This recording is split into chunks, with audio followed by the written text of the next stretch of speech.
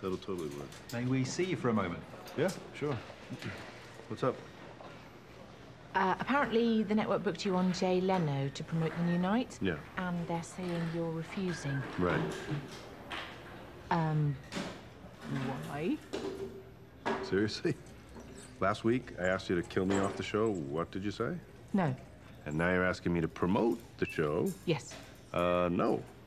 Look, I don't know if I mentioned it, but I just want this thing to die.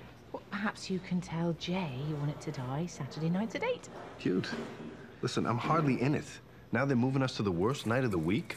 Why should I do anything to make the last longer? Why do you have to be such a selfish prick? Look around.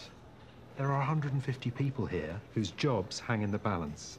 For once in your life, it's not just about you. Think about the other people.